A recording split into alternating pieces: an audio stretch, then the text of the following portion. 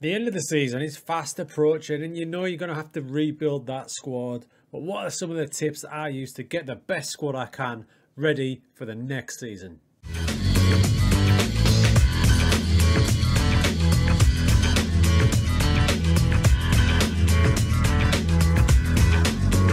What's up everyone, how's it going? So this is a little follow-up from the video we did previously that went down really well, and I'm buzzing with that because it was 24 minutes, so if you sat through that, you are my hero. Now one of the main parts about it was building your squad ready for the next season, and that's what we're going to focus on today. Now I'm in a big long-term save with AC Messina over on Twitch, and we've just finished season 2. Now season 3 is going to be a bit of a brute, and we had some serious work to do.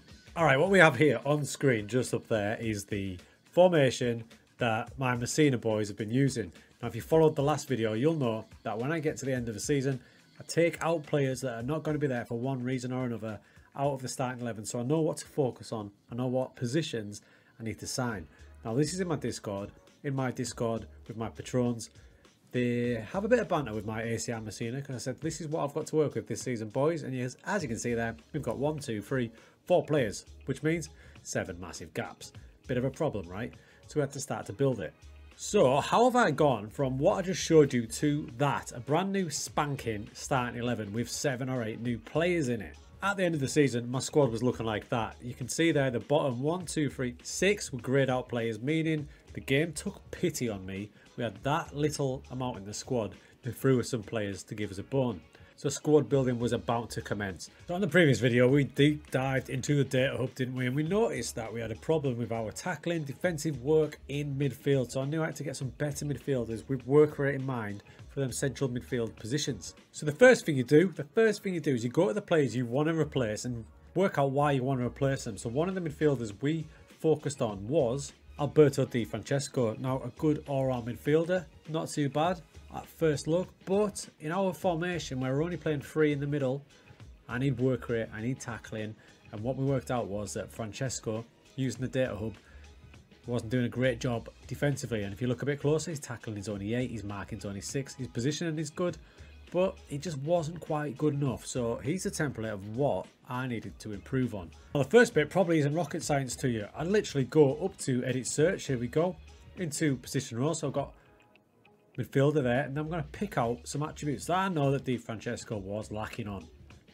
Tackling, marking, but I want him as an all-round midfielder still, so we're still going to pluck and pick some of the attributes that go in that role. And it's no surprise when no player comes up, because remember your attributes start at 15, so we're going to drop them down slowly until players start to creep up onto the list. But just remember, when you put a load of attributes in, so in there I think I've put 6, I'm searching for things like tackling, marking, passing, vision, I want it all basically. You're not going to get a big long list. Look at that, we've got 1. So if you want a more extensive list, you've just got to slim them down a bit, take some out like this, up to match, and then you can match 2 out of 6, 3 out of 6. We'll start with 4 out of 6, there we go, and you can see now we've got a bigger list to work from.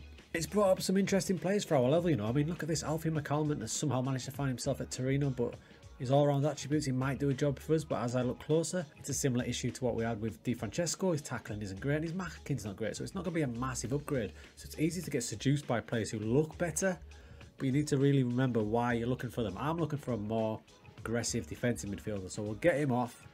And the next one we find is Nicola Pavan. Now this looks like a more appealing option to us. If you look at his marking there, it's at 11 in double figures, his tackling is 13, his positioning is good. He looks like an all-round better defensive midfielder. Now that's the easy way to do it, linking your data hub findings to your player search, going by attributes.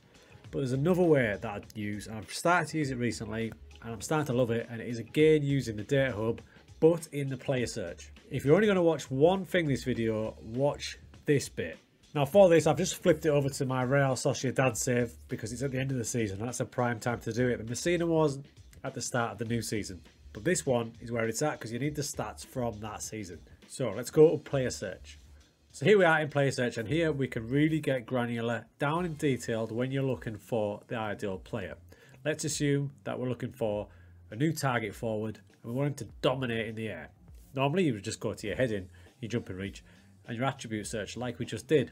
However, if you want to take it a step further, you can use the data that's been collected to see if you can get the ideal man. Let's go. What we'll do on the scouting screen, here we are, we'll go down to add condition down here. We'll knock it down. They'll come up there, all the ones you're familiar with. But one that's not used much, I know people are aware of it, but not a lot of people do bother to use it, is stats and chalkboard. Now this is all the stats from throughout the season, like the ones that are collated in the data hub. Now we're looking for a target man, so we're wanting to dominate in the air. We're going to go to aerial challenges. We're going to go to headers 1 over the entire season. Now it starts at 0. Not a great benchmark, right? But let's start it at the ultimate benchmark of 500. Up it goes to 500, and now we've got a short list of players that are regularly winning headers in the air. The beasts. These players here have all won at least 500 headers. 500 headers throughout the season. I mean, that's some serious work on the old noggin. Now, if I'm looking for a target forward, straight up, we've got centre backs who you expect to be up there, but we've got two lads here who are winning an absolute girth of headers. So let's have a look at them.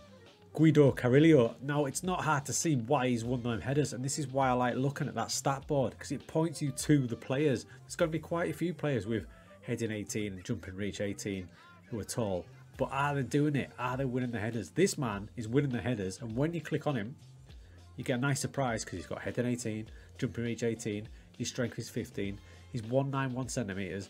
Ladies and gentlemen, you've just found the perfect target man. But if you're still not convinced, you can take it a stage further to really find your ideal player. So I'm going to take my head away now, because I'm going to add to that chalkboard search.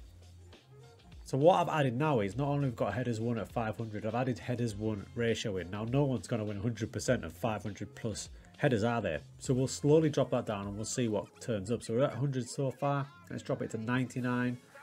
You get the picture, but we'll drop it down in 10s. 90%. Still nobody. We'll drop it down to 80%. Now this is getting impressive now, and you can see the first 4 that come up are centre backs. So that's no good to us. Kind of expected, because it's a centre back's duty. Go drop it down to 70%. And bang, now you can see the man who came up first, Guido Carrillo, has turned up here. Not only has he won 500 headers, he's won 70% of the headers he's gone up for. At least you can even take it a step further. We're moving up in singles now, all the way up to 75%. So basically, he's going to win 3 out of 4 of your headers. The only target forward on that entire list. So if you're looking for a target forward, you now know he's got to be your top priority, right? Still not convinced? He's a striker. Maybe you want shots on target. Now we're getting even more detailed. So it starts at 100. No striker is going to have 100 shots on target. So let's drop it down to 50%. I want 50% of shots on target by my striker. Let's have a look. 50%. Bang! There he is. Guido Carrillo. He's the only one who's got all 3 of these in his favour. Is he actually even better than that? Let's go up to 60. There he is. Now we're talking about a proper baller. 70. Not quite. We'll drop it down in singles. There he is. 61%. So now I am pretty convinced that if I was to make a move for this man, he's going to bag me some serious goals. And you know, you can do that for all sorts. It all depends how detailed and how thorough you want to be. There's all sorts on that chalkboard you can search for, from aerial challenges, from crosses, passes. So you're looking at key passes if you're looking for a playmaker. I 100% advise you to dive on this and get the ideal player for you. If I want a striker now, a target man, I know that this guy is going to be as good as it gets for us. So that's what I did with Messina. As much as possible, I got the best players I could do, and I wasn't always going to get a player like Guido Carrillo, the ideal target man. In fact, someone buy him and let me know what he's like. But we've built a team now based on chalkboard, based on data hub, based on my technique of taking players out of the formation, so I know what roles to look for. I've built myself a team. I'm ready for the new season. Now listen, it takes a bit of time, so if you're not into the detailed side of the game, you might want to skip this video completely. But if you're into the down and dirty details and you want to get the very best team you can, trust yourself, get into that player search, use the data hub, get them all combined, you'll get yourself a good team. I've managed to get myself some proper ballers in here. Massive upgrades from what I was using last season. Anyone in the stream will know I had massive issues at centre back. Now I've got myself 2 brand new ones, full of height with jumping reach, who last season were great in the air, and we've got a better chance. Now I hope you found that helpful. There's going to be questions on this, no doubt.